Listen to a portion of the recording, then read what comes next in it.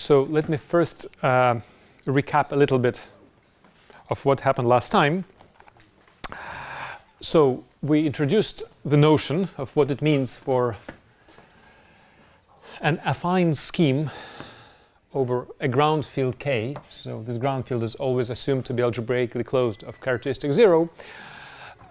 So when I say scheme, I will mean a derived scheme, and we will always be talking about derived schemes of what I call almost a finite type. So let me not go into the definition of that. So we defined what it means for such Fs to be quasi-smooth. And what it meant is that if we take its tangent fibers, so they will live normally in non-negative cohomological degrees, and we want that so these cohomologies be 0 for I greater than 2. So in this case, we can define pointwise support of coherent sheaves. So if F was a coherent sheaf, and again, when I say that, I mean it's a bounded complex with coherent cohomologies. So, and S is a point, so we defined the singular support at S of F as follows. So we said that in our circumstances, the algebra, commutative algebra, sim, of the first cohomology of our tangent fiber acts on, viewed as a graded algebra, where the generator sits in degree 2, acts on this graded vector space, and this is just the support. So it's support of this graded module over this graded algebra. So you are over an algebraically closed field of characteristic 0? Yes. And so the support lives in the vector space dual to the vector space of which we took the sim. And so it lives inside, so, well, take H1, the tangent fiber, dual, i.e. it's the minus first cohomology of the cotangent fiber.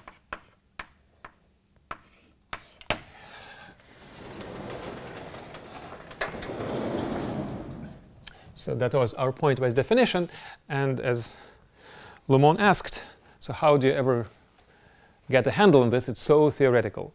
But so in a minute I'll give you kind of a couple of practical definitions of this thing.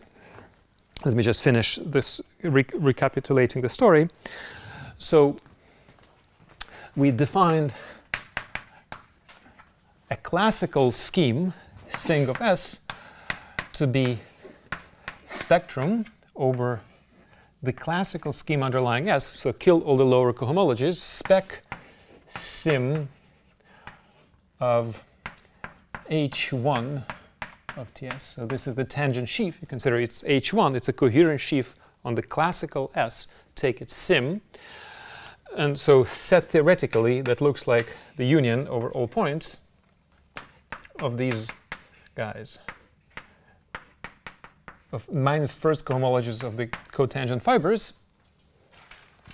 And then we said, okay, so we have these pointwise supports, so to F we can assign singular support of F, which is a subset in the Sing. So in the proposition is that it's closed.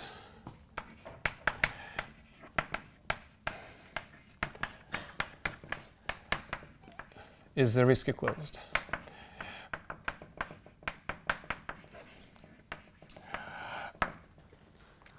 So in the next talk, I will give yet a different definition of singular support, which will make such claims obvious.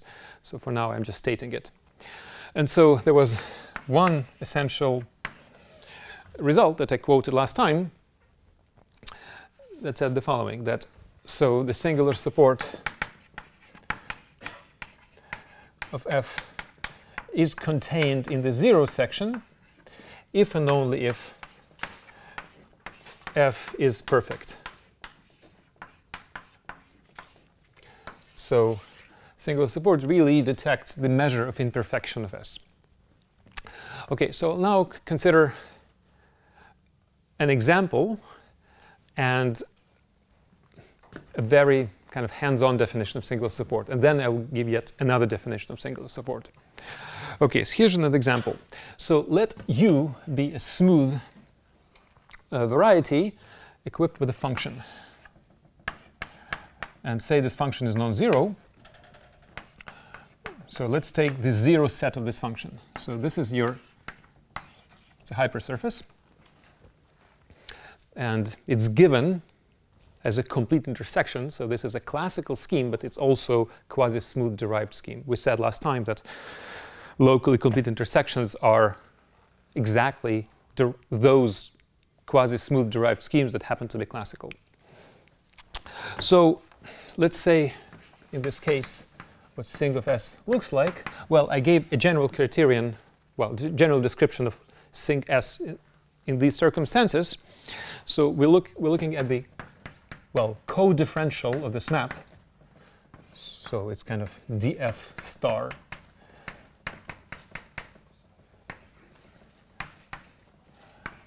Of course, the cotangent bundled to A1 is A1. So this is really a map from OS into this vector bundle.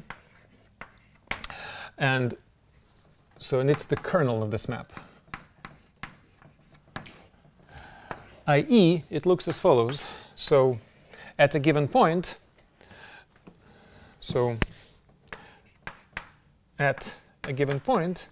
it looks as follows. It's 0 if df at S is not equal to 0 and is one-dimensional if so the function is degenerate at this point. And there is not much room for singular support. Well, according to this theorem, what you have is that,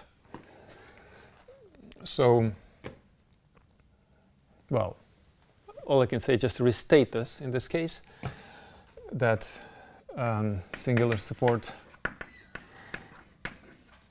at a given point will be 0 if and only if f is perfect on the Zariski neighborhood of this point.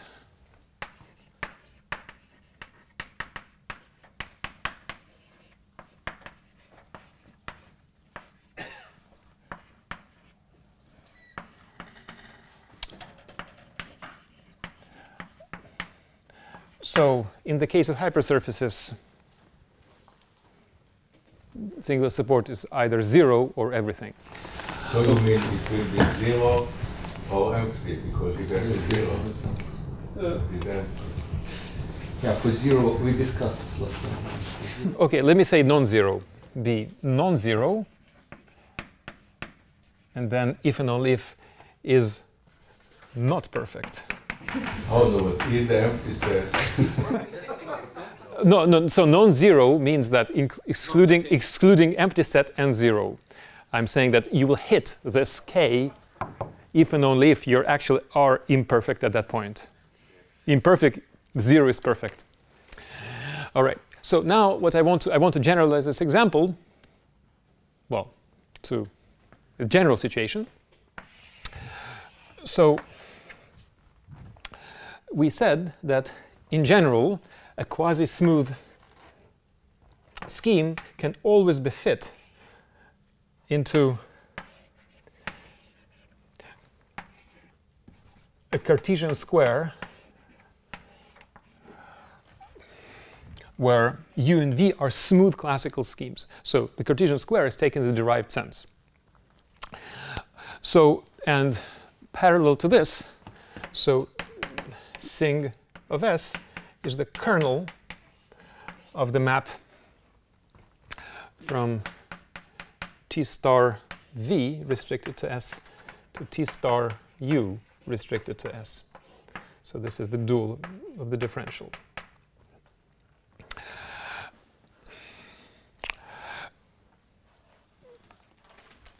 So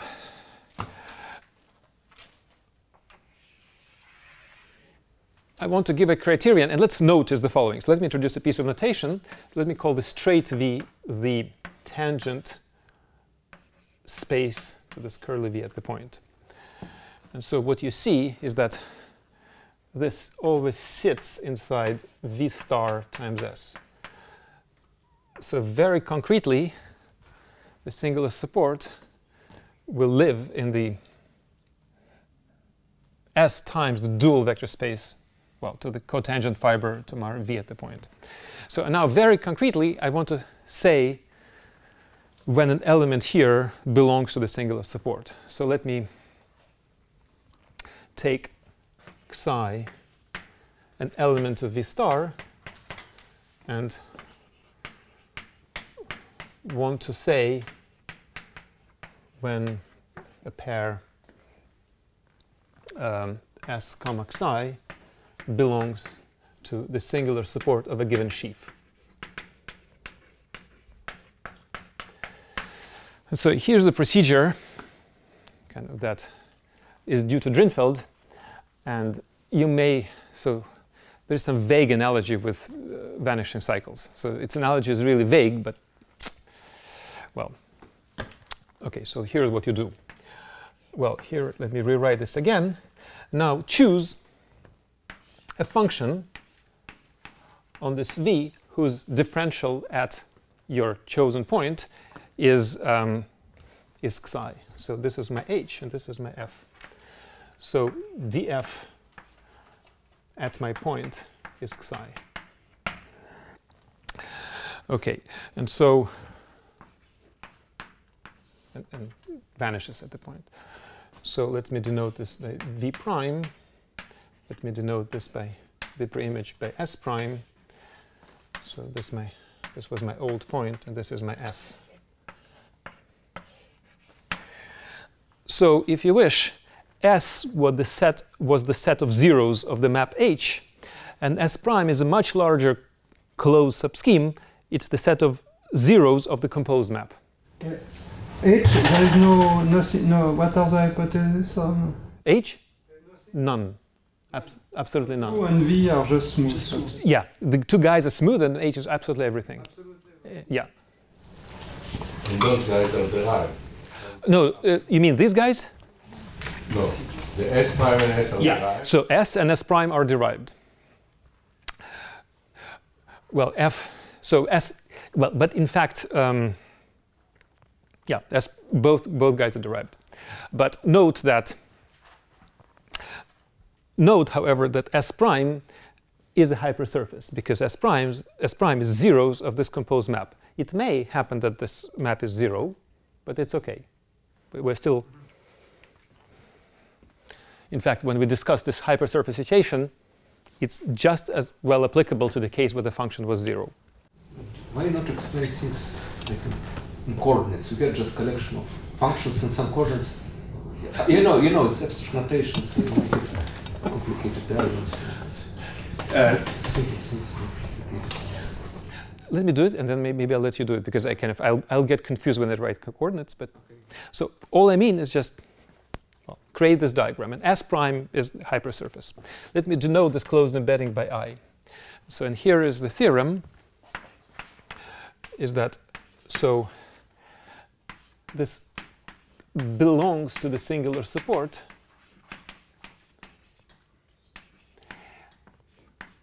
if and only if the following happens. So you had your coherent sheaf here, take its direct image, you get a coherent sheaf here, and what you want is that this guy be imperfect. So, pardon? In the neighborhood, yes. So it belongs to this. If is not perfect on S prime on the Zariski neighborhood.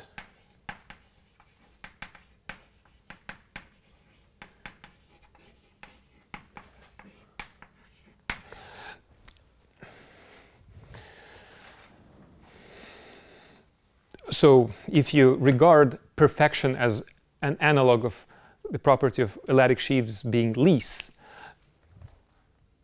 then you can detect singular support by this property, but not on the initial scheme, but on a kind of a bigger guy, the hypersurface. High lower stuff can, in the derived thing, can be complicated? Or? No. It's no. It's no complications here. It's just under closed embedding, nothing happens there. So it's kind of it's a morphism of spaces with DG differential bonded ring, something like this. Yeah, but it's direct. You take that's the naive direct image. It's absolutely It's direct image is direct image. It's to have a map of rings, and it's a forgetful functor under the map of rings. Whatever you use, if you simply show differential, nothing happens particularly. Yeah, so this is the most naive functor, so no complications here. All right, so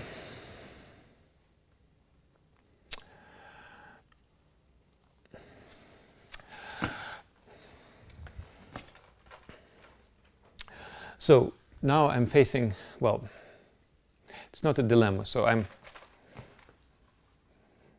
I want to give you yet another definition of singular support, which is very calculable. It's a little bit complicated. So please bear with me, and if you don't like it, just erase the next 5 minutes from your memory. It may not be so nice. So if you prove this theorem, it will follow that the singular support is closed from... Well, the order of proofs is not as presented. You can prove this. I'm not giving these theorems in the order in which they're proved. Okay. And to prove it all, you have to start with yet another definition, which I'll give next week. So the ultimate definition is via Hochschild cochains. I just don't want to throw them at you right now, but we'll do it next week. All right. So okay. So here is the. So let's call it the Drinfeld definition, and I'll give you a Koszul definition.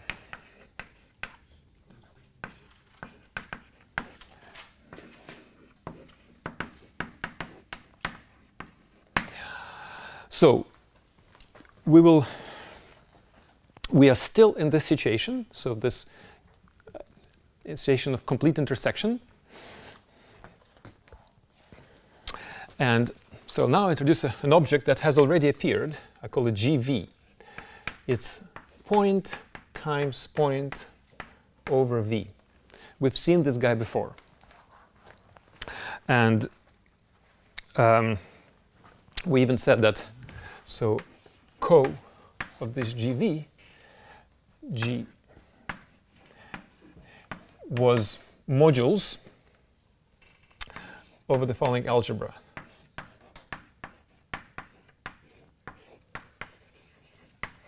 So let's say perfect modules. V, I remind you, is the tangent space to this curly V at the point. Okay, so now just notice that, well, it's a groupoid over the point, kind of by definition. You draw.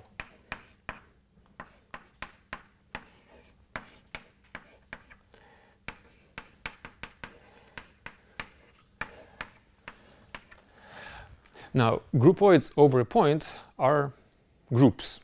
So it's actually a group object in the category of derived schemes. And moreover, this group object acts on our S.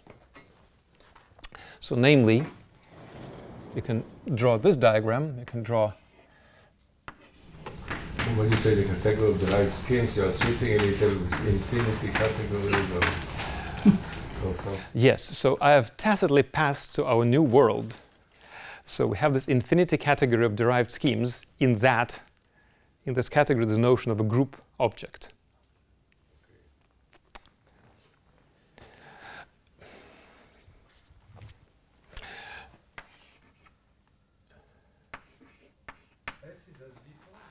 Yes, S is our S. No, but this is the same picture. Yeah, yes. I'm referring to this picture.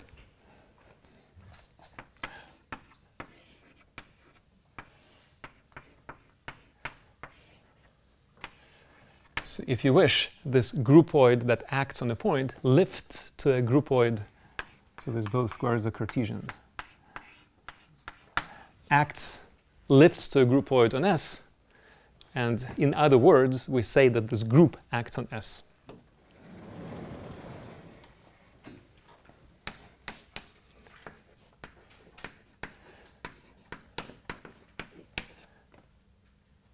The group GD acts on S. And let's denote by act the action map. Now here is what you do.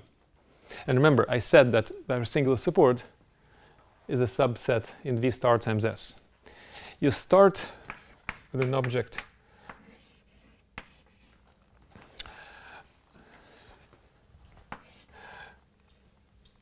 on S, you lift it by means of the action to here,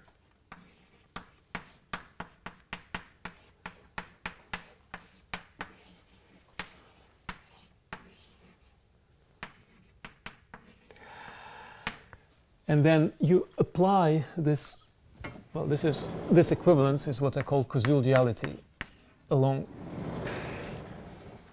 the first variable. So you go from here to a module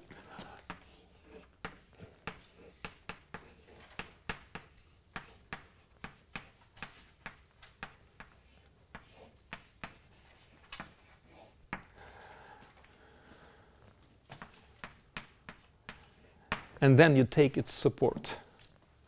So the theorem is that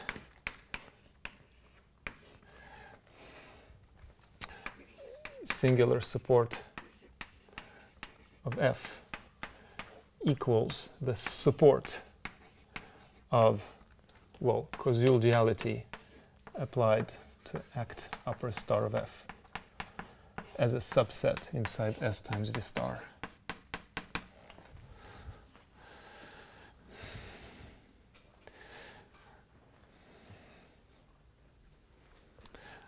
So when you actually need to compute something, you use this definition.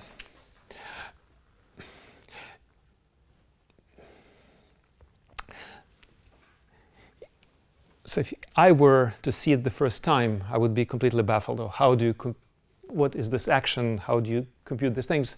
So maybe don't worry about it right now. I just wanted to give you a perspective how to compute things.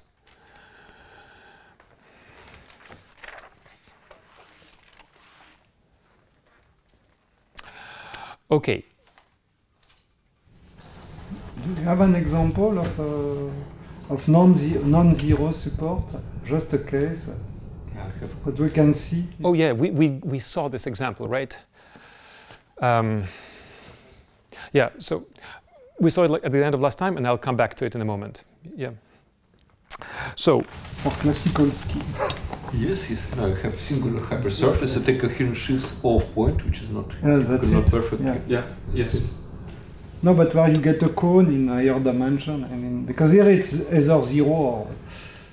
Yes, we saw the example of this particular. So I remember last time of this guy, and so we said that this category is equivalent to this, and so for example, if you take the skyscraper, you will get the module which equals the entire algebra. It supported everything. So there is all the cone. Oh, and then you can, so then there are all the intermediate cases. Take any object here. No, but there is no constraint on the cone. You can Absolutely none. Take any object, pick a cone, pick any object supported in it, apply the inverse equivalence, and you got it.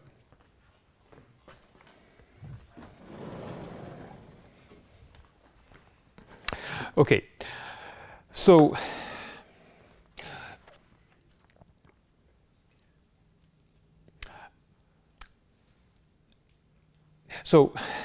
in the next talk, I'll well, I'll give the ultimate definition of singular support and prove various properties.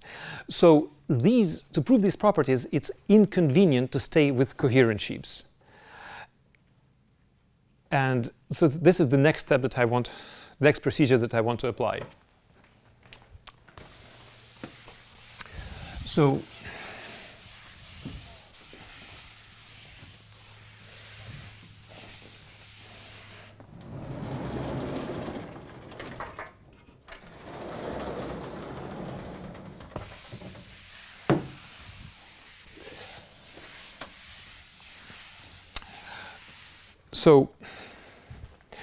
we said that if C was a co-complete triangulated category,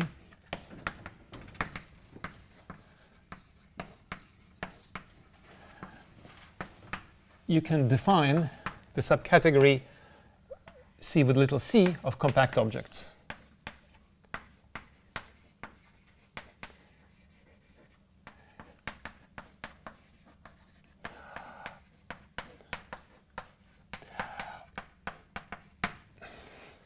So the claim is that in most of the practical cases, this subcategory retains basically the same information as C. And in fact, there's an inverse procedure that I will explain right now. The only problem for the inverse procedure that, well, you really have to abandon the old world. You cannot stay in the world of triangulated categories. You need to work with DG categories. So if you start with a DG category C0, you can produce a new one. It's called the int completion. So basically, I'll characterize it uniquely in a moment. Basically what you do, you add all the direct sums and cones and direct sums and cones. What did you put on top of a little circle to distinguish notationally C and C. So like this is a small. So functorially, it's characterized as follows. So if you're given C0, well, this ind C circle, C0, will be co-complete. And when you talk about functors between co-complete categories, you can talk about those functors that take direct sums to direct sums. These functors are called continuous. So continuous functors from this int completion to an arbitrary target co-complete category C are the same as, well, let me call funct. Co-complete means DG, etc. Yes. Co-complete, well, completeness is a property of the triangulate level. It's just you have arbitrary direct sums.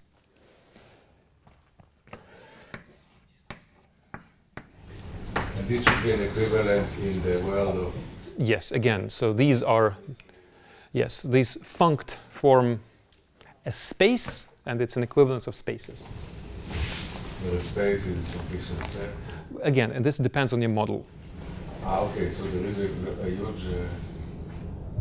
Functorially in C.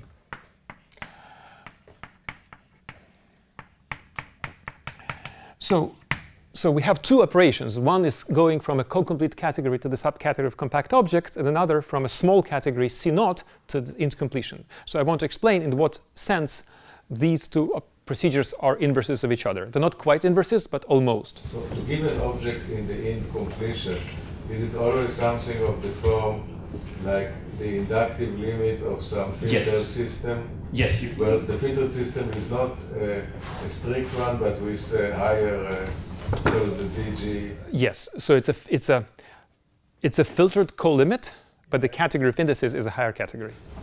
Ah, it must be a higher category. Yes, you need to higher categories as the index, as the indices to create all these co-limits. Some kind of filter. Yes. Okay, so I want to say in what sense these operations are mutually inverse. So here's the definition. It's a very, very important one. A co-complete category is said to be compactly generated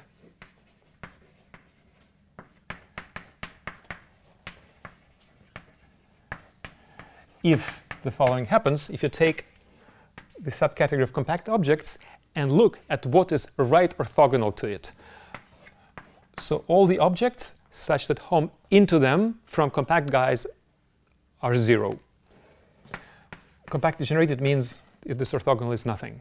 So if an object is right orthogonal, it receives no homes from compact objects, then this object is 0. So this definition, I believe, is due to Thomason. And there was a beautiful paper of Thomason's where it's used. OK, so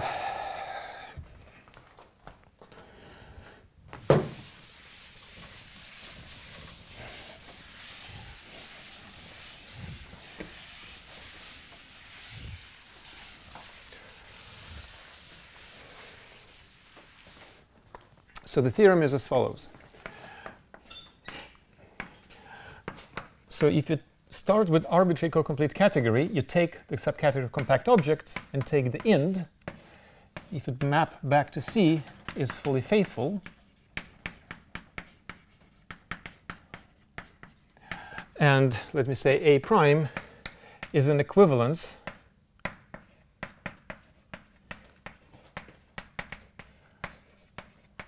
if and only if C is compactly generated.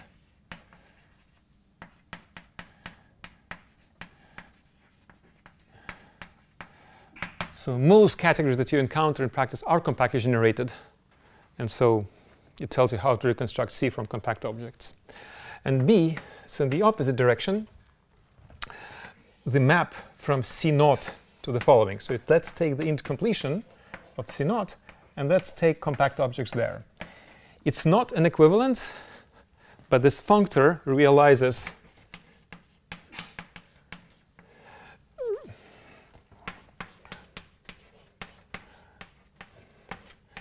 as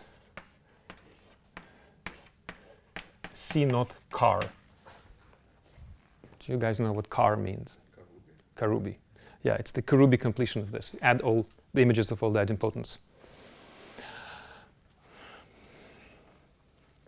OK, so our co of S is like the C0. And I will really want to consider ind co of S, which is by definition ind of co. In fact, before we go on, this is something in general. We can say that int of this category C0 is the same as functors from opposite categories to complex. OK, let me give an exercise. Exercise number 1. It's a great exercise. In fact, it follows from something that's already written on the blackboard, that you can describe it very, very concretely as follows. As Maxim says, these are functors from take C0, take its op. These are vect. Vect is the category of vector spaces, but in the DG world. So complexes of vector spaces.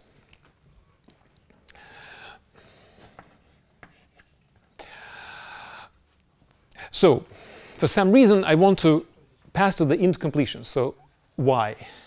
So in fact, I am interested in coherent objects. Why do you bother to int complete?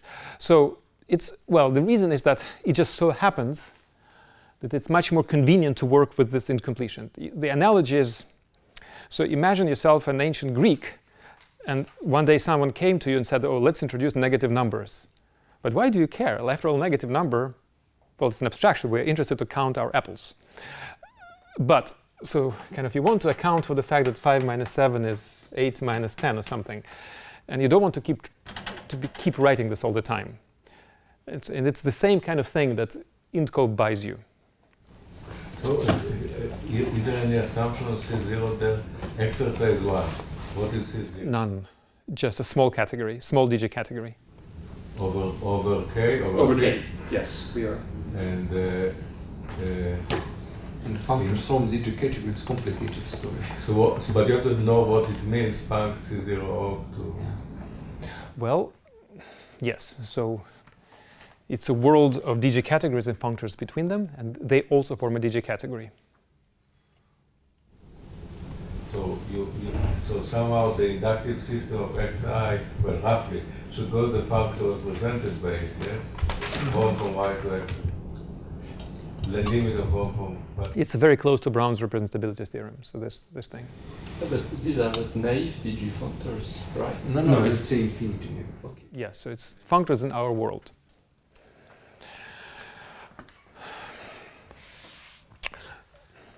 So let me, by the way, give an example of this situation. So if C is A mod, where A is an algebra, so C is compactly generated. So if one wants to find a rigorous statement, before solving the exercise, you need a rigorous definition of things. So we should go to the references you mentioned, like Lurie or... Yes, you should. So for this, you should go to it's Lurie's books 5.4 and 5.5. But you did not open it. No, I opened it. Unfortunately, I opened it.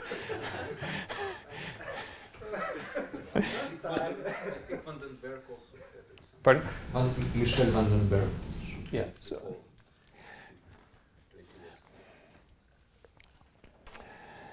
So this is an example of a compactly generated category. By the way, let's prove it. Who knows the proof? So why is it the case that no objects here are right orthogonal to compact guys? Which modules over? Oh, for an associative algebra. I think Rho from A. Yes. Okay. So we have a good student here. So here is a compact object, namely A itself. Home from A is the forgetful functor. So home from A is the forgetful functor from A mod to vect. This functor is conservative, therefore nothing gets sent to 0. So you don't need to look at all compact objects, there's one compact object is enough. So particularly if you apply point A prime of this theorem, you obtain that ind of perf of S maps isomorphically to quasi-co. And now we're introducing a new guy. I call it ind co. Yes. Which is, if you wish, well, definition. It's not something that you know a priori. It's just a new guy. So let me play a little bit with this.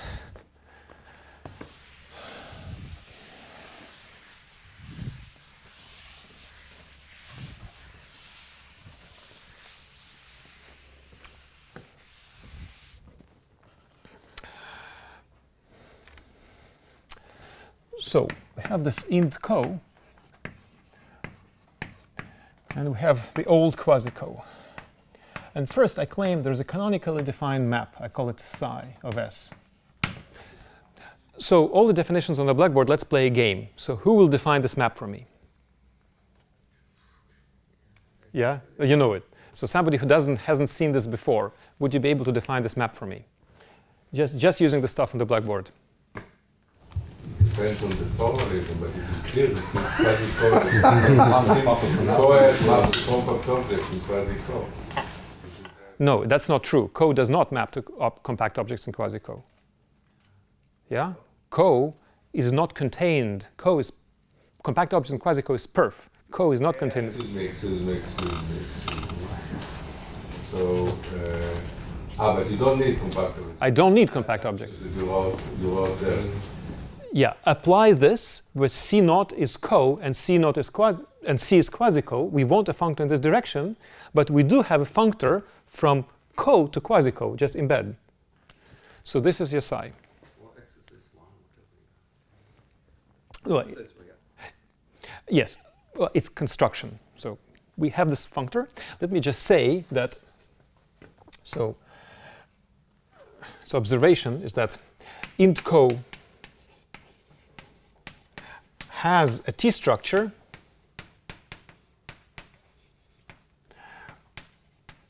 such that this functor psi is T exact. And not only, and defines, and it defines an equivalence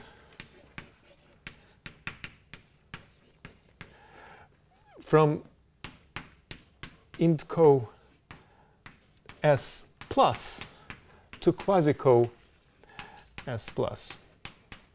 So these are, well, usual notation, things that bounded below. So the only difference between these two categories is somehow at minus infinity. And you can wonder, how can that be relevant? So I said at the beginning, it's all about divergence of spectral sequence. So it's really kind of the tails of our categories are different and everything else is similar.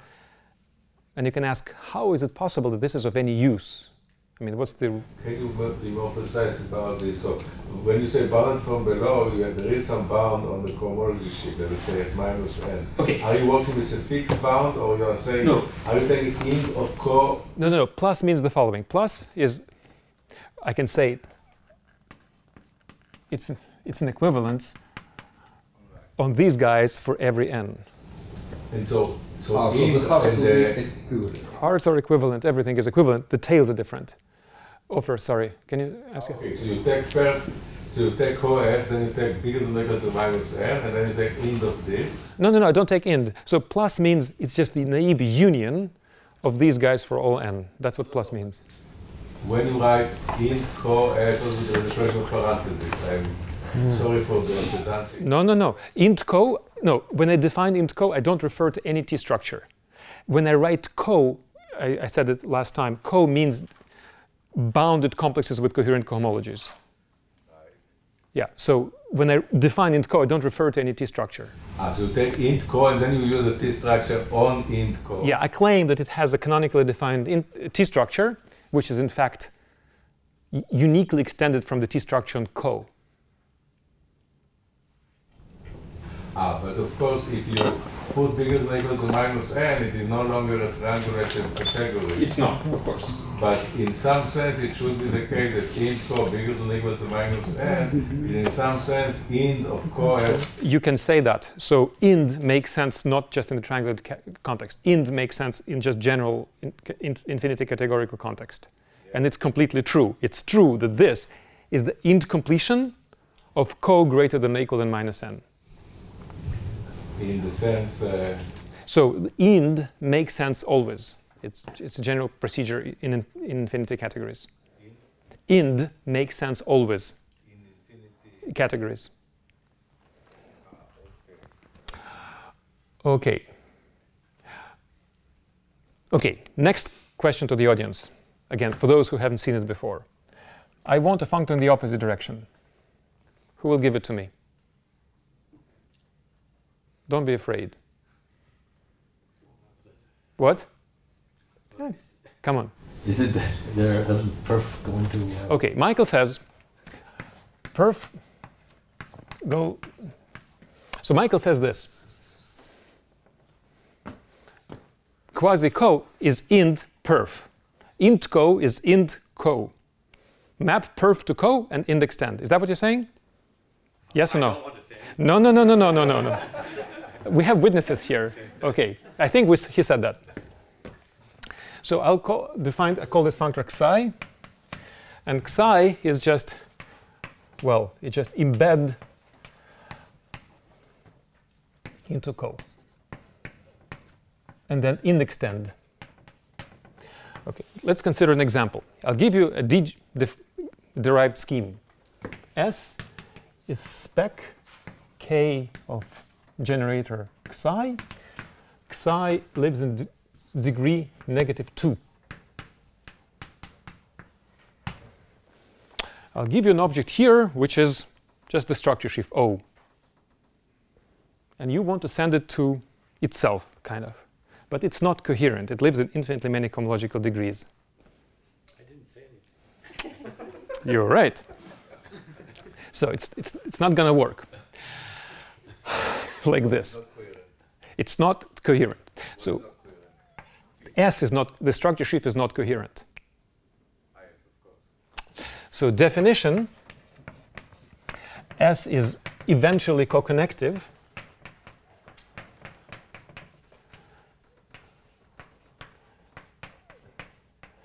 if the structure sheaf has finitely many cohomologies. So for I large. So example, well, example 0, anything which is classical is eventually co-connective.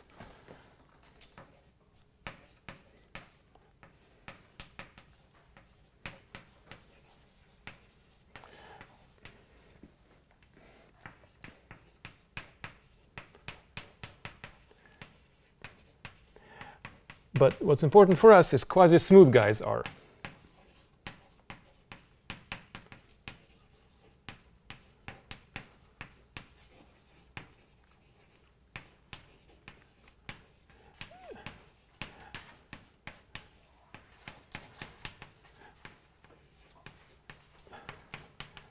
This is exercise 2.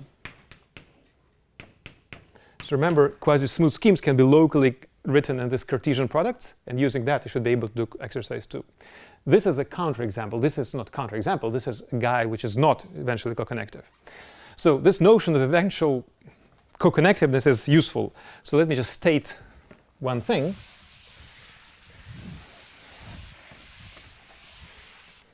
Well, kind of tautological, but makes one appreciate more. So if you have a map of derived schemes.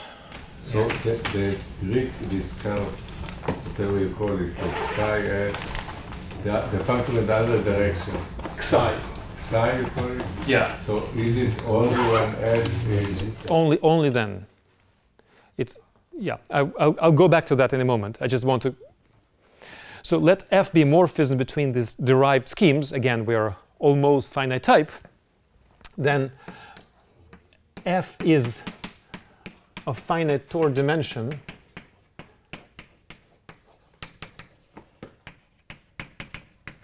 if and only if its fibers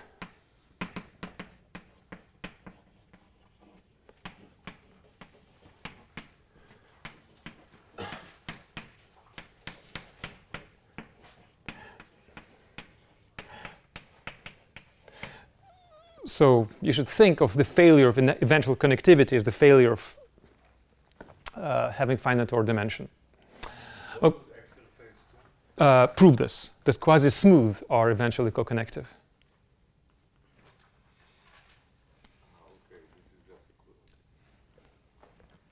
So let me go back to these functors.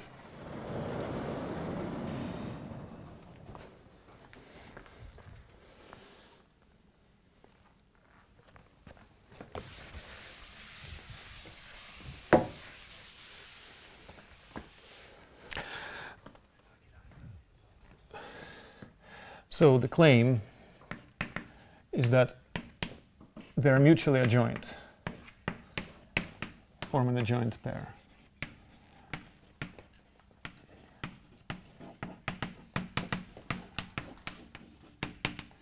And B is that this psi guy is fully faithful. Oh, just eventually co-connective. The condition that the psi exists. And so this is actually a very important point. You have this pair of adjoint functors with this being fully faithful. This is called the situation of co-localization. So psi allows you to view quasi-co as subcategory here, but psi allows you to view it as a quotient category, and you use these both points of view all the time. So it's a sub, but at the same time it's some kind of coarsening. So it's actually a quotient of this by something, which is also very explicit. And a lot of mistakes are made by. So when you. This is in the infinity value, of course. So. I mean, the word quotient. No, the subcategory. Fully faithful is not usual category. Fully faithful means that a functor defines a map between mapping spaces. Well, HOMs before were sets, now they are Hom between two objects now is a space. Functor is fully faithful is this map of spaces is an isomorphism. Well, isomorphism in the category of spaces, which is homotopy equivalence. Okay, but did you say when you have C or? Yes, eventually co-connective. Oh, okay. You said, Yeah. So that's what I thought. But you when didn't say. S is a spectrum of ordinary ring, algebraic algebra. No, okay, but well, could you make more explicit this diagram? Even more explicit than that? No, but you say quasi-co, so that's a module, the category of complexity. Yes. So this is something. So this is something we know, and yes. Let me just say one more thing. Let me just say one more thing. So I said that this is the quotient of this. It's a Verdier quotient by something. Let me tell you. It's a quotient by what? So the kernel of psi is all those objects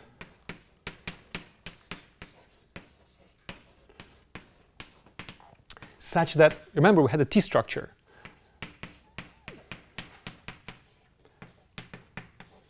So this T structure here is degenerate. So there are objects that all of whose cohomologies are 0 in this T structure, but the objects are non-zero. So for that reason, this kernel is some kind of phantoms. And again, you can go back and ask, how can these phantoms be relevant? But in a moment, I'll give you a concrete example. For example, here's a question. How do you feel a phantom? Like I give you an object in the kernel. Can I produce a number out of it? Like something very tangible, and we'll do it in a moment. So it's actually possible to really get a handle on this kernel. This kernel is something again, a right orthogonal. By definition, in this situation, the kernel is right orthogonal to the essential image of this. And now HI is in the sense of... That is, no, I said that this category has a T structure. So it's HI with respect to the T structure that I said existed on int co. This structure. But can one interpret it as a quasi-coherent sheaf on the classical scheme, and then just say 0 as a quasi-coherent sheaf on the classical? No, I don't know.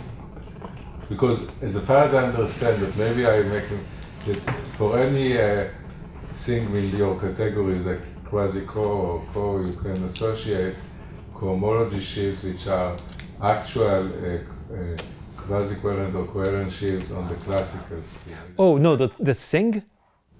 No, I'm just to avoid misunderstanding. So if I've got a class something in Q co or co S, Yes. so as far as I understand, so it is some differential graded thing, but its cohomology. It has cohomology sheaves which are classical Absolutely. OS quasi-coherent or coherent modules. Yes. Okay. Now, is it the case that the T structure in question it does not relate to this, in other words? Well, in some sense, it is related to this. This T structure is the index tension of the T structure on co.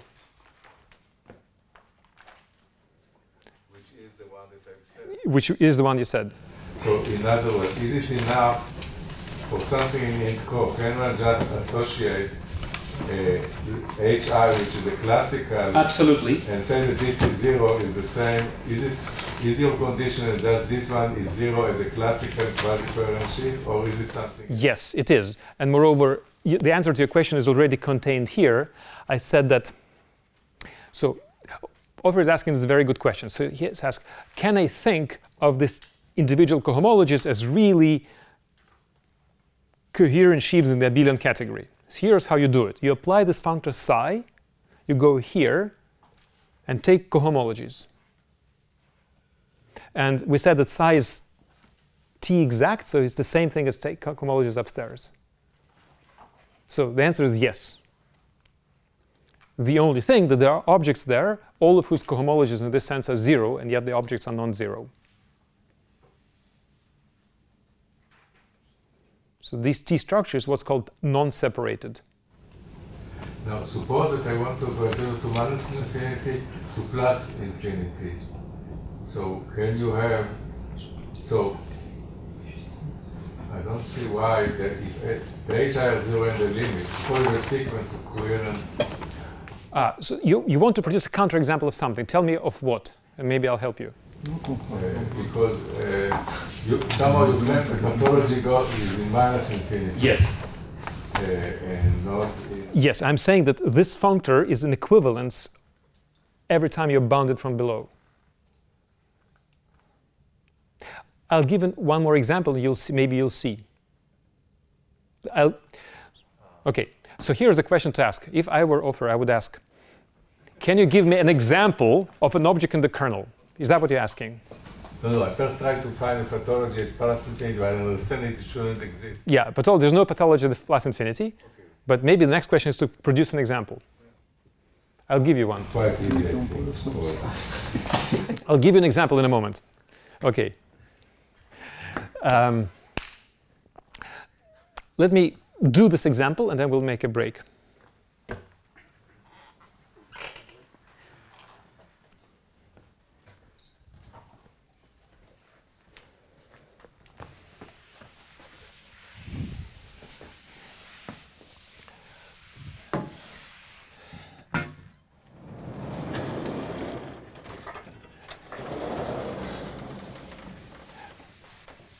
So, as I said, there's one example that I find particularly illuminating, and it's when S is my favorite point times point over V, i.e. it's a spectrum of sim V of 1. And so here is the complete picture. So int co of S is isomorphic. Now you take all modules, no perfection condition.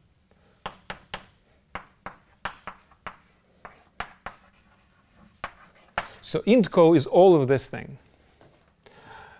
Quasi-co, as we said last time, is modules with support at 0. So our xi, well, it's just the tautological embedding.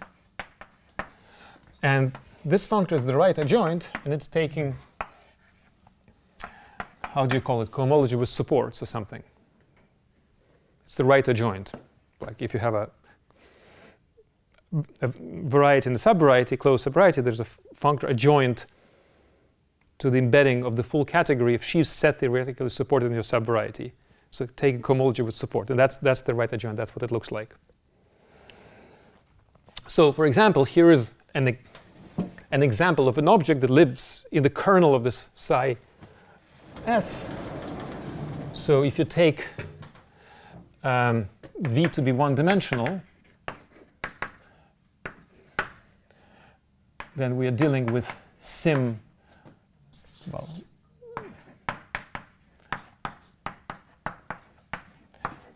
it's polynomials of eta. Degree eta is 2, not to be confused with that xi where degree was -2. So a typical module will be k of eta inverse.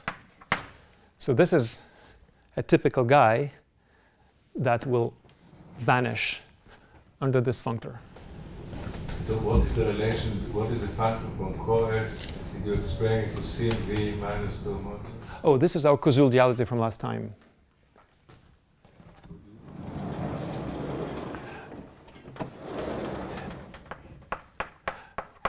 I'll say it in a moment. So causal duality, let me call it R home from the skyscraper.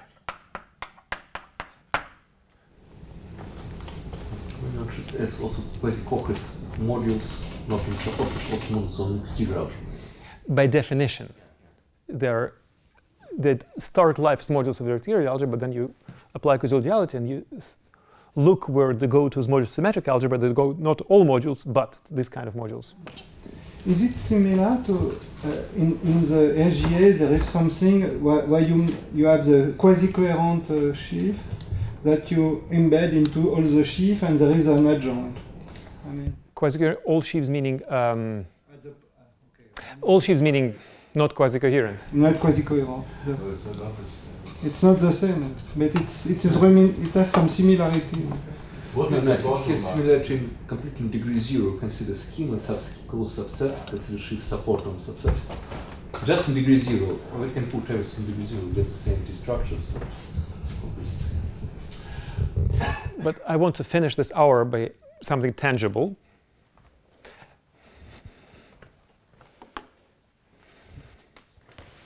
That was not good.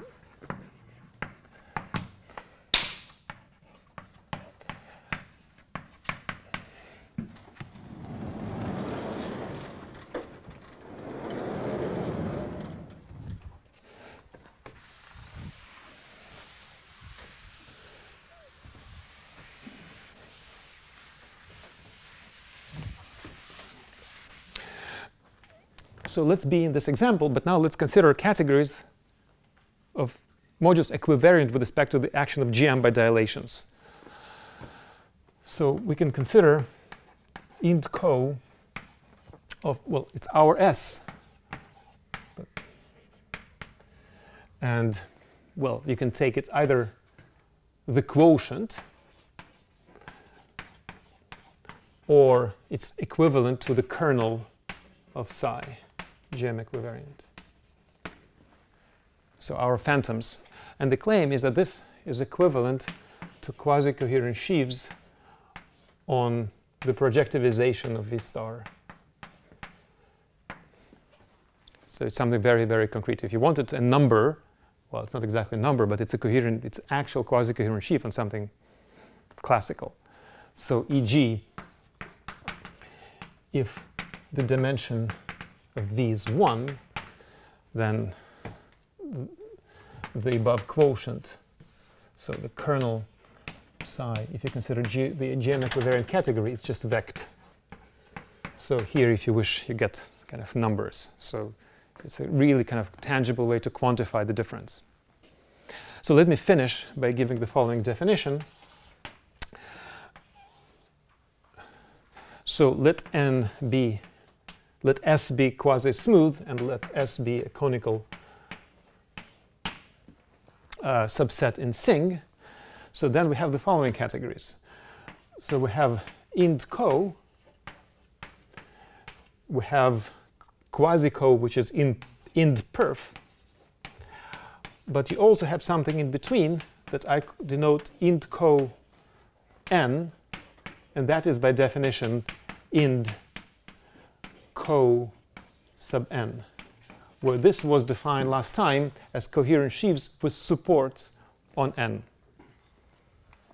So this is by definition int co, and this was a theorem, but an easy one, int perf.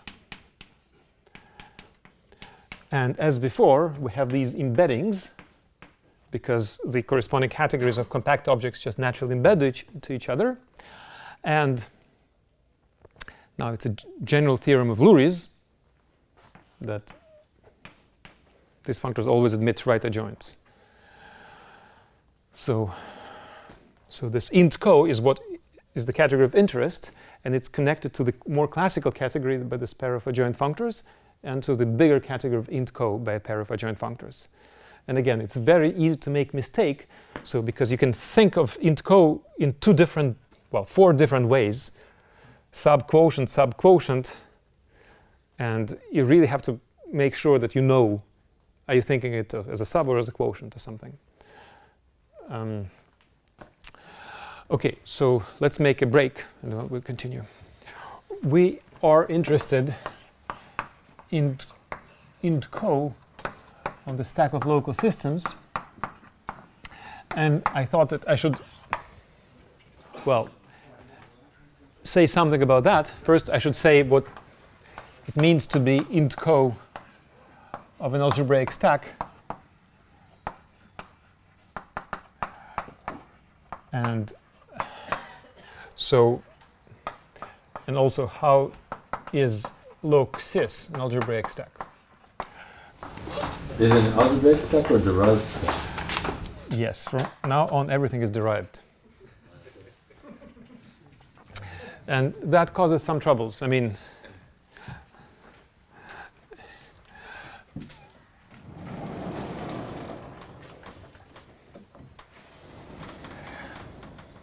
okay, so int co of an algebraic stack may be a little bit boring, but let me go through it nonetheless. So, first of all, for this and for many other things, we don't want to restrict ourselves to. Let me first talk about quasi-co. So I want to define what it means for quasi-co when y is an algebraic stack, but it really makes no sense to restrict ourselves to algebraic stacks. What we want to take y is an arbitrary pre-stack. And what that means, it's a completely arbitrary functor from affine schemes, I mean derived affine schemes, to groupoids.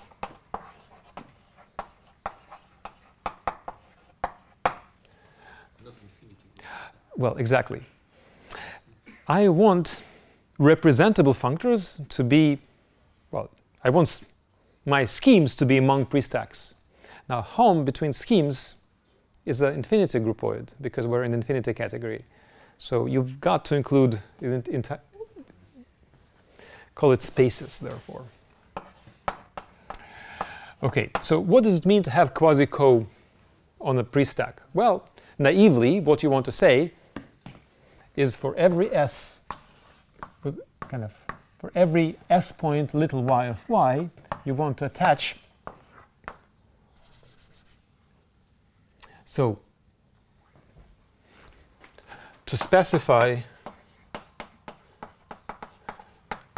an object of quasi-co on the pre-stack, so to every s point little y of y, you want to attach an object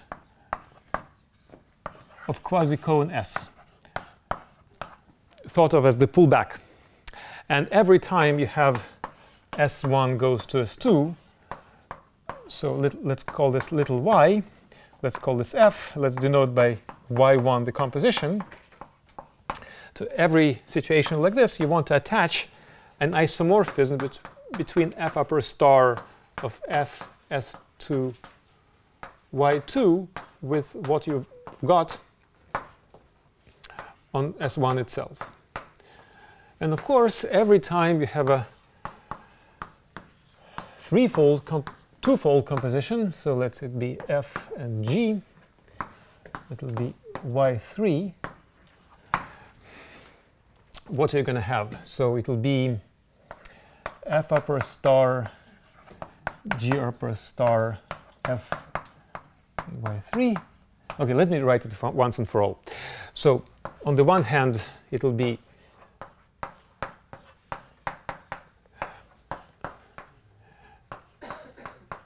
so our datum for this composition identifies it with f s1 y1. This is f upper star f s2 y2, and then so you have these maps. Now, so therefore, the two circuits to go from here to here, these are maps between objects in a higher category. You want to specify a homotopy. Then you want something for 4 objects, and then you give up. And that's how homotopy. Right, but. Who gives up? No. Who gives up? You give up. I give up. No, it's really easy. Yes. So you don't have a notion of fiber category in this infinity story? Yes, I do what I do. I put my hand on Luri's book, and I do, and I say this. Sorry, stacks are just functors, no gluing conditions? None, just pre-stacks. So what I say is this. Well, it's exactly as Ahmed is saying.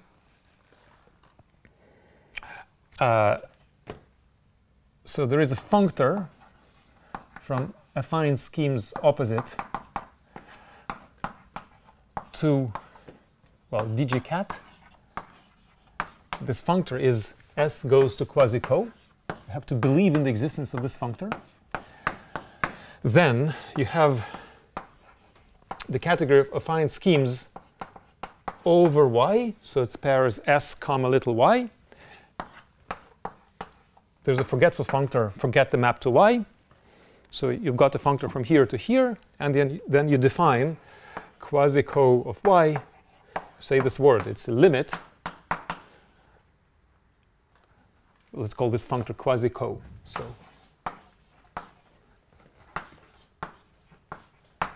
limit over this category of indices of this functor, and it's an object in dgcat. So this is one of the things that the theory of higher categories is good for. No, what's the precise statement? It's this is one of the reasons it's good that this theory exists. You don't have to think about the definition; you just write it, and never think about it. Well, but then there are questions of how do you compute it. So, for example, you can take Y to be an algebraic stack, and you can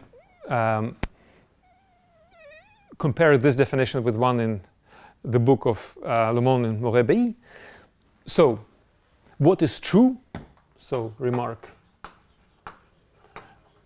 that if Y is algebraic, what you know is that, well, there is always a T structure. Kind of for any pre-stack, there is a T structure. So this is definition. On this bounded below part, you get what you always did. On the entire category, I have no idea, and there is no reason to believe that they are the same. But I don't understand exactly. So if you have a usual algebraic stack, or even a scheme, I mean, so you have some groupery that is a smooth groupery that represent it.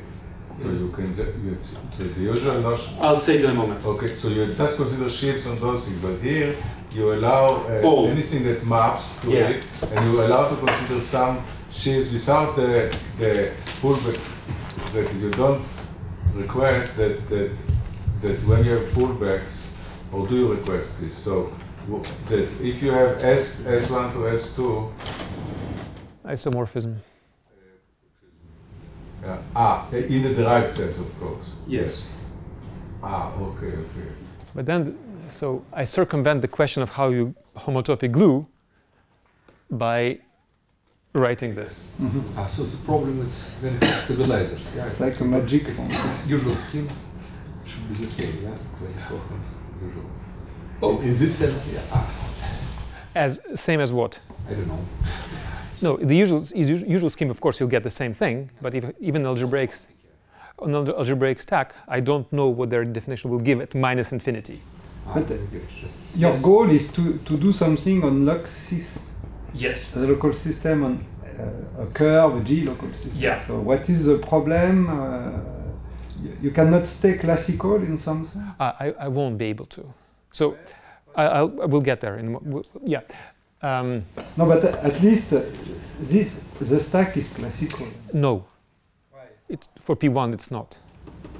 When you get H2. Yeah, we'll see that in a moment. So it's true if the group is semi-simple, the curve is genus greater than 2, then the stack will be classical in this case. However, when you want to prove something about it, you go through Log6 Borel, and that is never classical. No, but at least we can understand the statement. Yeah. No, but I mean, so you can give this definition, even you can restrict yourself to classical schemes, and I will still give the same definition. The problem of gluing persists. So this definition is, you can do it in the derived setting or in the classical setting. So can you, in general, derived stack, so a usual stack can be represented by some simplicial object of less algebraic spaces. So okay, can one derived stack, can it be represented with some kind of simplicial object of derived? You mean derived Artin stack? Derived Artin stack, is it a simplicial of? Yes, yeah. So by definition, so when I say algebraic stack, I mean one Artin stack, and those are you say the same words, you just cover by derived schemes in the same, and then it's just exactly the same as in the classical theory. But there are different ways to generalize stack. You can also consider higher stacks, but you're considering. I will say it in a moment. Okay, maybe it's a good point to say it.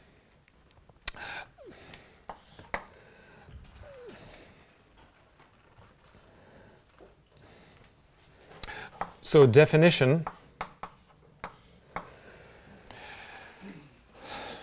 So let me be. I'll be slightly more restrictive than general. So an algebraic stack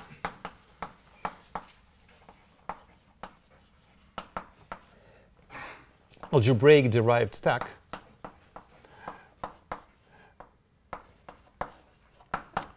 is a pre-stack with the following properties, such that, first of all, it satisfies étale descent,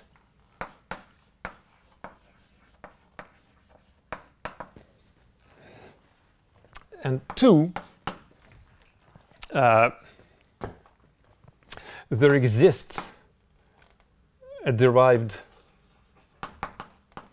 scheme S equipped with a smooth map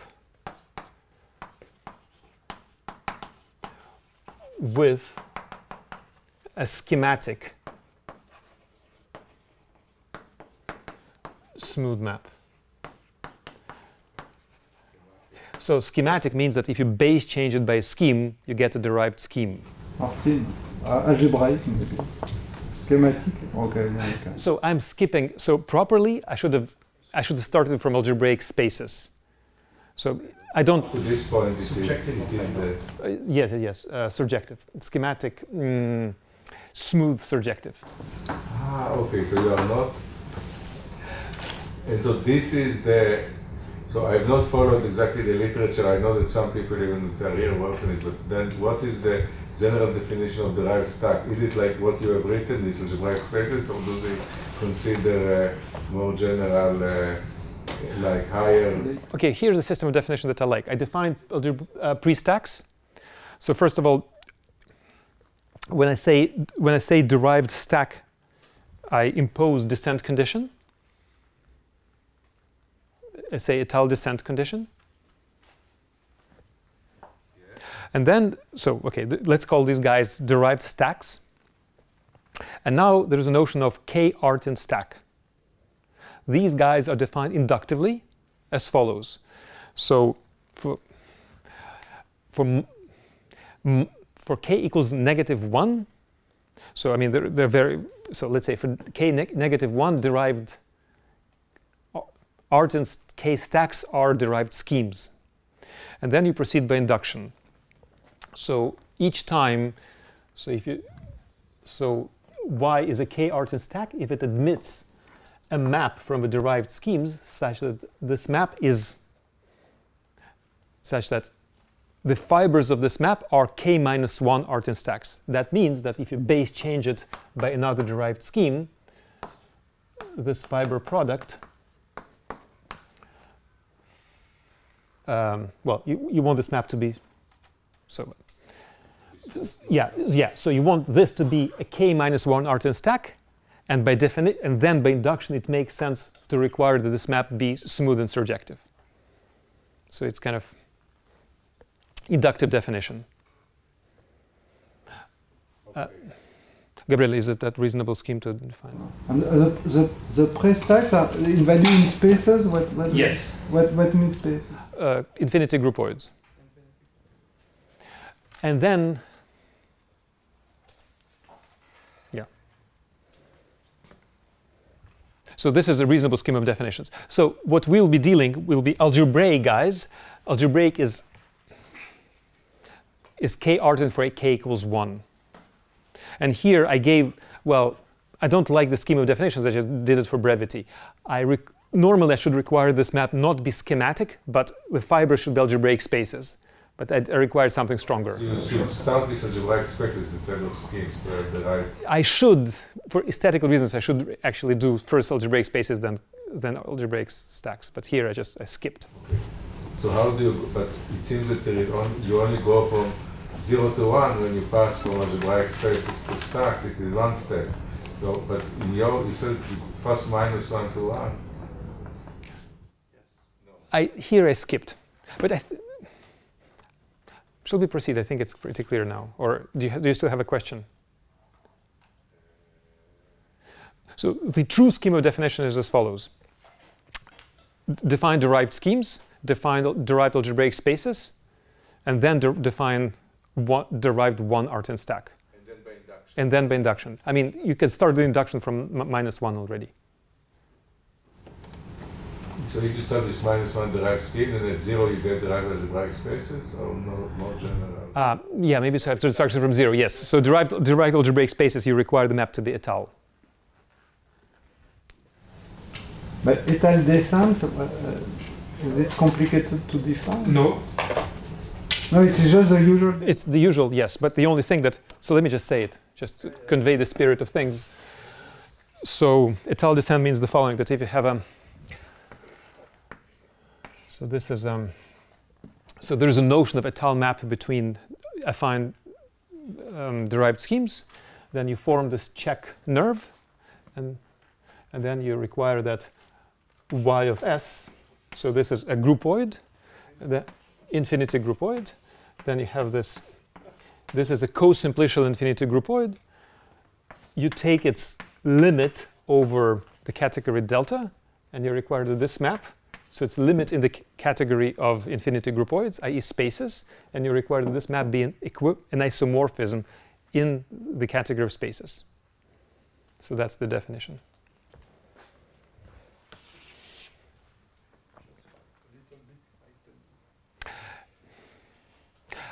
It's a little bit frightening, but I mean, it kind of, one has to follow one's nose. I mean, it's difficult to give a wrong definition here. You just proceed. Because a long time ago people were afraid of convergence problems.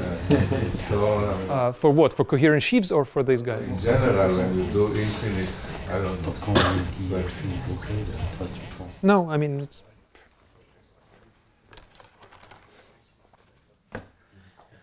Yes, however, I wanted to say one thing. And so it's going back to our first question. So we've got this general definition of quasi-co. So observation.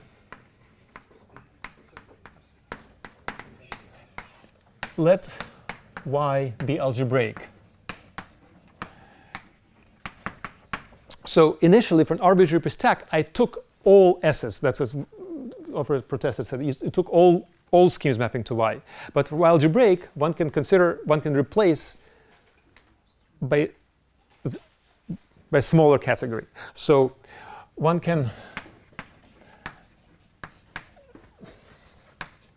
take the limit, one can replace the limit. So here we took over the category of all affine schemes over y, opposite. But so you can consider another category that maps to this index category. You can consider affine schemes, let me call it smooth over y. So it's a full subcategory here. And you have a limit over a category, and another category maps to it. This limit maps to the smaller limit. And the claim is that this limit will be, it'll be an isomorphism. So it's enough to consider all these schemes that map smoothly, but even more so, you can take smooth over y, but you can take a non-full subcategory there. You require that the map between the schemes themselves be smooth. So you don't need, so not only these s's map smoothly to y, these f's between the s's are also smooth. And it's going to be the same, the map between the limits will be an isomorphism. And you can also work with a simplicial object or a strict simplicial object. Strict meaning? Without degeneracy. Yes, and that's, Yeah. I mean, the map between S and the classical things. Classical? Now, when you say the double smooth, so you have smooth over S in the derived sense? Yes, smooth over S in the and then furthermore, in the middle thing, I allow arbitrary maps between the S's, and the ultimate thing, between them. Smooth in the right sense means you can informally add finitely many variables in non-positive degrees, yeah? No, in degree 0. Smooth means smooth. Smooth and schematic. What is smooth in the right sense? So, great question. Smooth over point, yeah, what is a smooth? Smooth over point, we had this definition. It means classical and smooth. So you mean smooth in the sense of actually schematic? Smooth is just... No, so it's like... So you do something only in degree 0, yeah? Yeah, there were two questions here. If you have a map between Artin stacks, it may make sense to talk about a map being smooth. I mean, cover enough, so you can reduce the question of smoothness of maps between Artin stacks to a question, you can test it by a certain map between schemes. But is it the case that the notion of smooth always means... Doesn't mean schematic. It could be algebraic space, for example. Even so, you can talk about the... Let's forget derived algebraic geometry. You can take an just classical algebraic stack. It makes sense for it to be smooth over a point. Yeah, this I know. So you get more general. Yeah, so that's what I mean. When I say smooth, I mean in this sense. Okay, so here smooth over Y is in the sense which is more general than what you say in the definition. Yes, but if I stick to algebraic spaces, to this definition, any map from a scheme. So in this definition, any map from a scheme to my stack is already schematic. So that's why I gave this definition. So in this definition, any map from a scheme is already schematic. Therefore, it kind of the definition of what it means for this map to be smooth is automatic. It's a schematic map. In map of a derived scheme.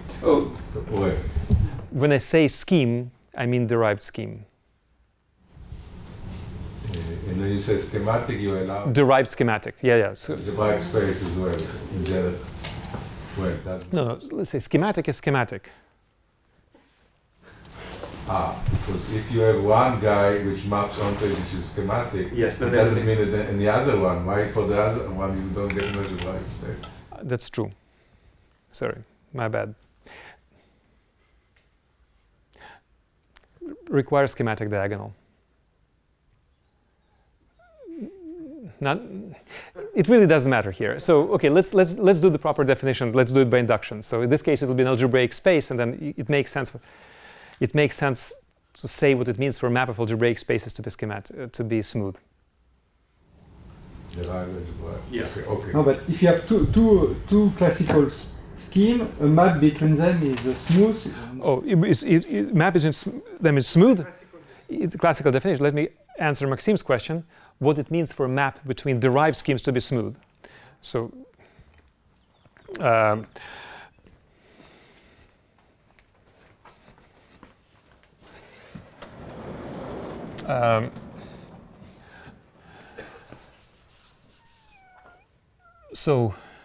well, we are in finite type. Definition F is smooth if and only if its fibers, in the derived sense, are classical classical smooth schemes. Note that I'm taking fibers in the derived sense, so therefore flatness is absorbed already. And as Maxime says, it means that after étale-based change, you just étale locally. Smooth means that you're crossing with AN, the usual AN.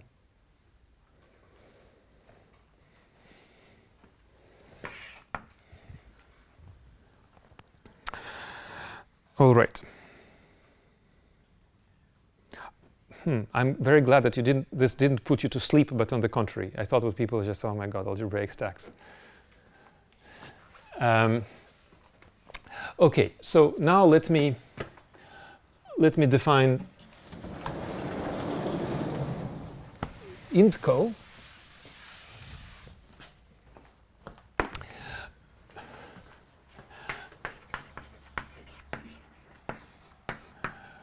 Well,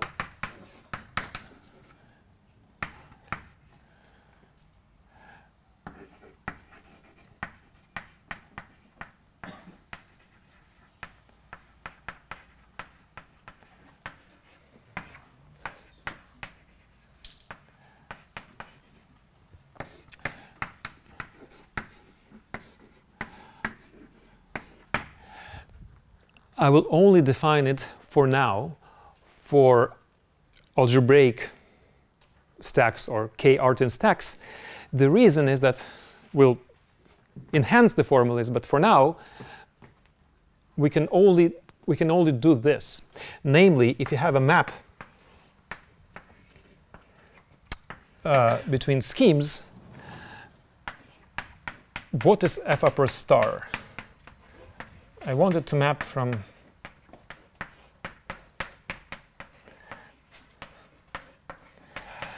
and if the map is smooth, this is easy to say what it is. It's just you take, if the map is smooth, or more generally a finite dimension, if you do f upper star, it maps co to co, and it does if and only if the map is a finite dimension. And then you index tend. And if the map is not a finite dimension, there is a little theorem that tells you that it's actually impossible to define with any reasonable properties. So, pardon? In each sense, it's the same as here. So int co is a functor out of the category of affine schemes and smooth maps between them. And then I specify one for every in such a way that you get a curva property. So let me give you the preview. So f upper star will actually fail for arbitrary morphisms. What will happen, what will exist is f upper shriek. So int co is good for f upper shriek. And we'll talk about it in detail next time. And there's a theory with a lot of content with this upper shriek.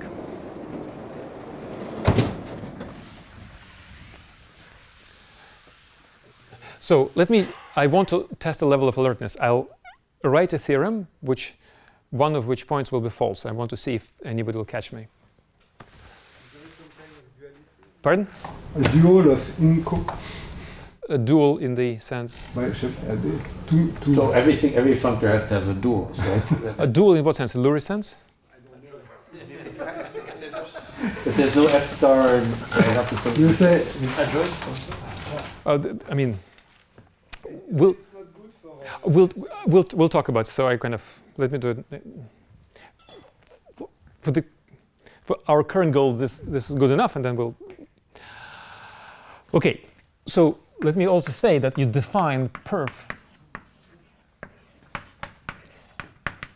Same thing, perf of S.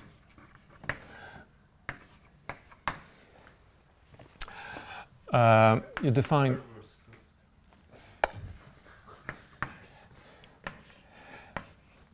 co of y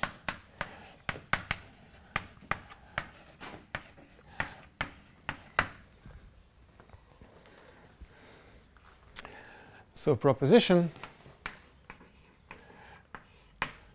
again, this you define for algebraic stacks.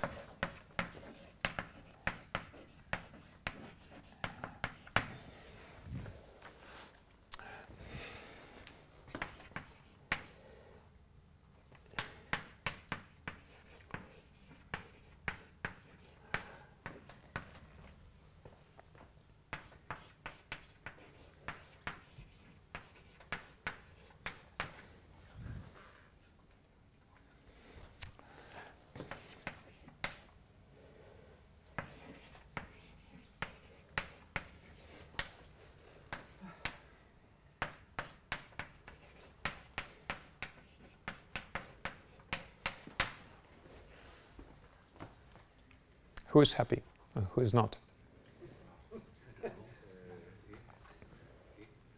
I define separately int co as that limit, or I can define co as the limit and then take the int of that. For schemes, it's okay. Yeah, for schemes it's okay. For stacks it's completely false. All of it. Okay, so let me tell you when this is true. So what you really need is, so Y is quasi-compact affine stabilizers. So in this case, it's known. Okay, so this statement makes sense for arbitrary prestacks. It's completely false for arbitrary prestacks. So let me say what is true. So let me. And here, Y is a finite type, as you said, over. So for this statement, I mean, this only makes sense in finite type.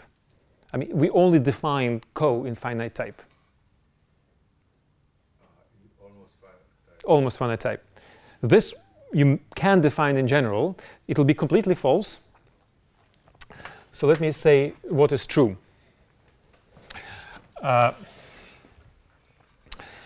So let Y be quasi-compact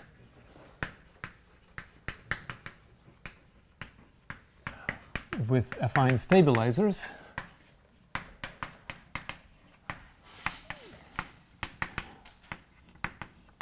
So in this case, let me call it B prime. It is true that perf of Y is contained in quasi-co. So that much is true, that these perfect guys, as are defined here, are actually compact. And I want to say that it's the functor. Well, actually, it's an equality. So then I can ask if it's true that ind of perf of Y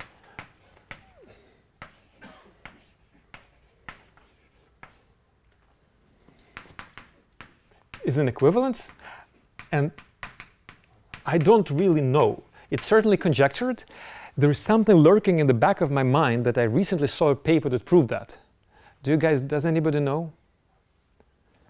So, which condition?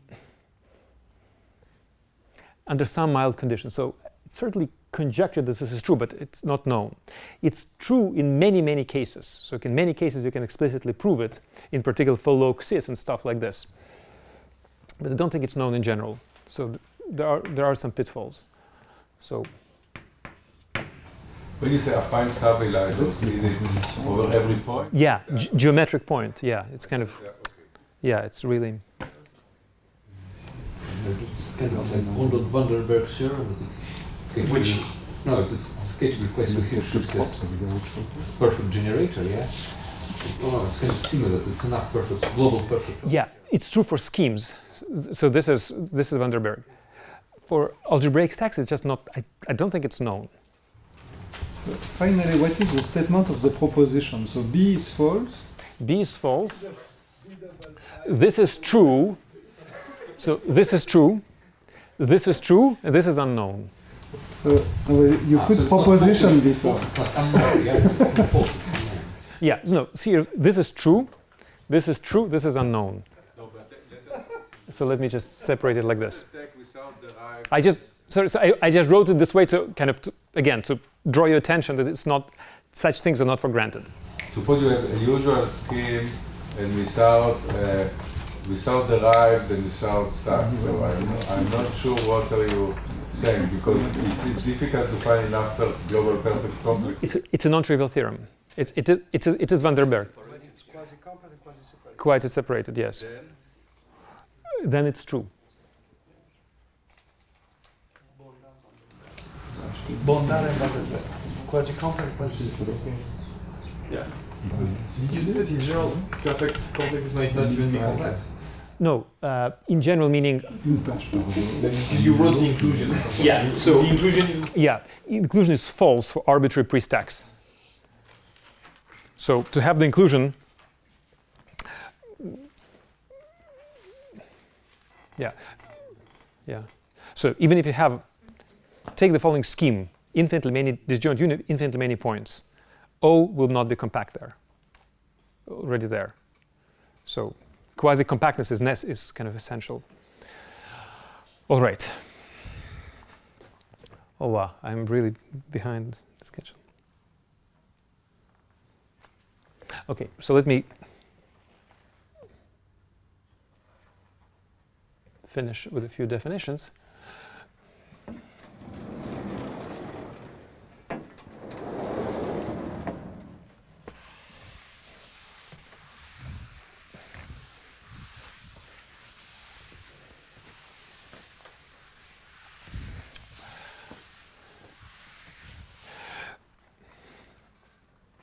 So let Y be algebraic stack, or if you feel comfortable with k-artin stacks, you can do it k-artin stack. Yes, everything is derived, and always assuming almost a finite type.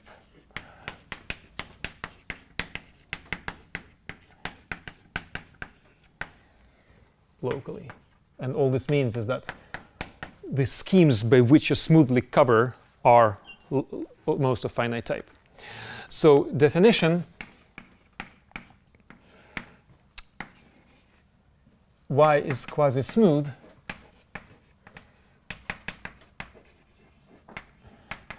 if for every little y, which is a k-valued point, so we have the following: HI of the tangent fiber is 0 for I greater than 2, greater or equal than 2. Just notice that if you're dealing with k-artin stacks, the cohomology will live from degree negative k to infinity. So negative k is k stack. If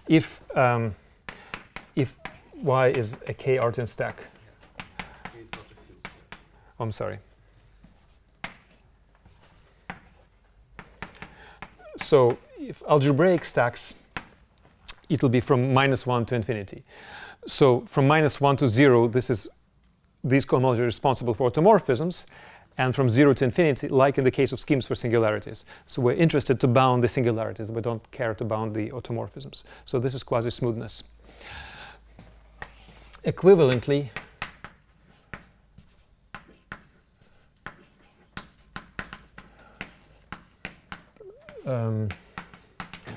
Y is quasi-smooth if for every scheme S that covers Y smoothly, every such that F is smooth,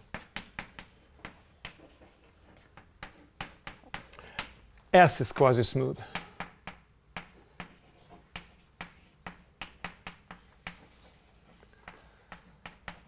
So quasi-smooth means that if you cover by a smooth scheme, that scheme must be smooth. So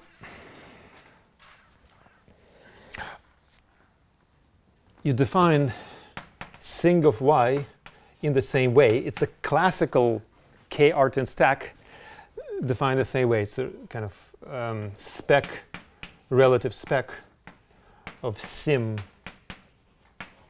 of the tangent shifted cohomologically by 1.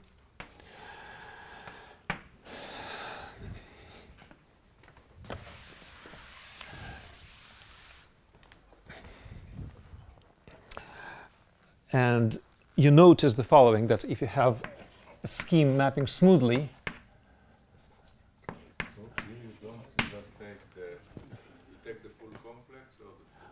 oh, sorry, H1. I'm sorry. Just as before.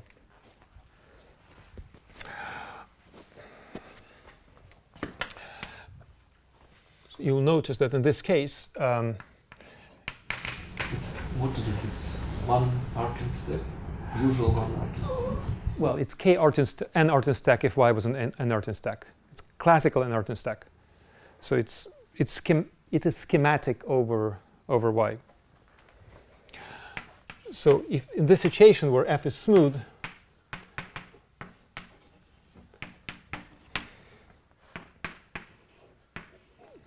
if you pull back the sing of Y to S, you'll recover sing of S. maybe I should have said in general that if you have a smooth map between quasi-smooth schemes, that in general sing of S2 over S2 with S1 is sing of S1. A smooth map doesn't change the first cohomology of the tangent. So it's smooth in the sense of stacks. Yes, it's so we have a notion. If you have a k Artin stack, it may make sense for a map from a scheme to that to be smooth. So, and the compatibility of Sing, is it for a smooth map of which compatibility? This of Sing with no, the Sing is defined for a quasi-smooth Artin stack. Artin stack, and the compatibility with pullback is for a smooth map of quasi-smooth Artin stack or for a smooth map. You mean here? No, the Sing S2 cross S2 S1 is Sing S1. Is it for a map which is smooth? For F, which is smooth. Between from a scheme to an Artin stack. Ah, so you don't from an Artin stack to an Artin stack. That is also true. It's also true. Ah, so if you have a smooth map of... If you have a smooth map of Artin stacks, the sings just pull back. Quasi-smooth maps, in which case that's the only case where sings are defined. So the sings pull back. And is it true that for a smooth map, the quasi-smoothness can be tested in one of them and it follows for the other? Or? Yes. So quasi-smoothness is a property locally smooth topology in every possible sense. So it does not change the cohomologies in 8 degrees? In H1, kind of. H1 of the tangent, if you take the tangent downstairs, take it H1, pull it back, it will be H1 of the tangent upstairs. Because H1 sees only the singularity.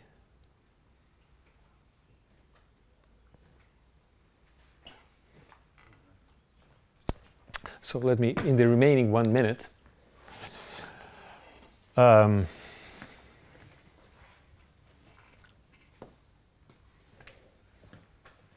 let me give kind of our crucial definition.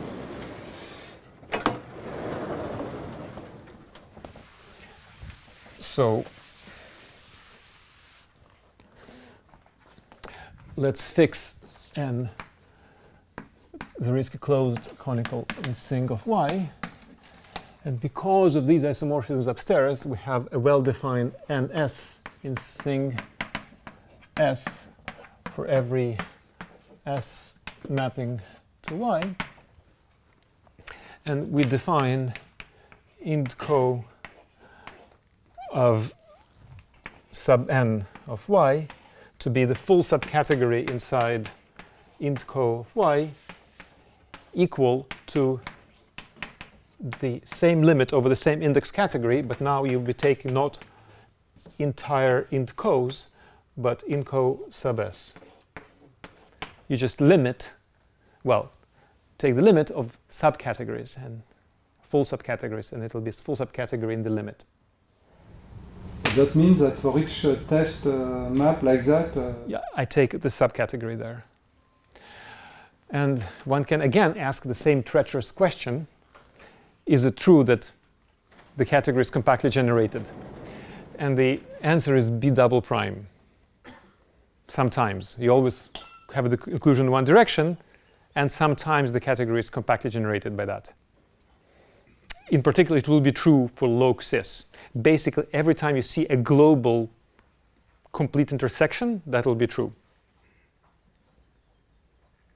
By the way, note that this question is a particular case of that question. Take n to be 0. So if this was, the answer was positive, the answer would be here positive as well. But again, we don't know, but in most practical applications, it's true. All right. I ran over time, and I still haven't finished my program for the first talk.